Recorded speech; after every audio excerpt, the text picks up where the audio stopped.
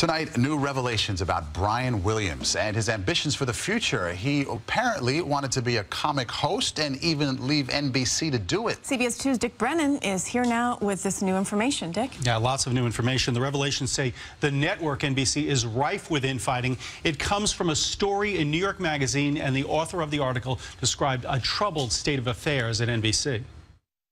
Chaos is what's going on over there. I mean, this is a news network in meltdown. And at the center of the storm, Brian Williams, suspended for telling tall tales about his war coverage. Now a New York Magazine article by Gabriel Sherman says before the scandal, Williams had tired of just reading the teleprompter and wanted to go Hollywood. This is a story of a man who wanted to get out of news. He wanted to move into the world of late-night comedy. He tried to take over Jay Leno's job. He actually tried to take over David Letterman's job. And when those opportunities didn't pan out, he really was at a crossroads in his career. And Williams apparently had little support with NBC staffers when he found himself in trouble. Among them, the senior statesman of nightly news, Tom Brokaw, whom Sherman says had a frosty relationship with his successor. Brian Williams really expressed pressure to live up to Brokaw's legacy, and he told Chuck Todd, shortly after Chuck Todd became moderator of Meet the Press, "At least your ghost is dead. Mine still walks the building." And Brokaw still has an office at NBC. He hasn't really left. Staffers were said to be upset with Williams' approach to nightly news,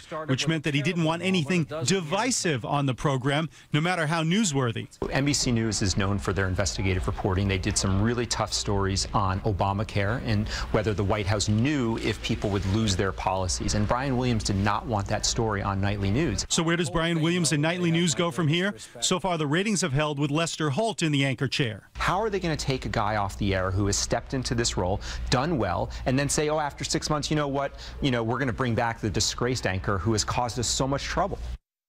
But Williams is said to be strategizing to get his job back and repair his reputation. In the meantime, though, he apparently cannot grant any interviews until his suspension is up in 6 months, and that is a long time in television and elsewhere. It is. Yes. Okay, Dick. Dick, thank you.